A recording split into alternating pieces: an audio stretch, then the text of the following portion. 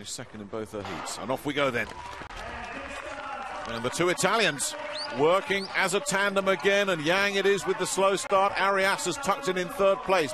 Bonecchi, this powerfully built teenager, taking him around the bend.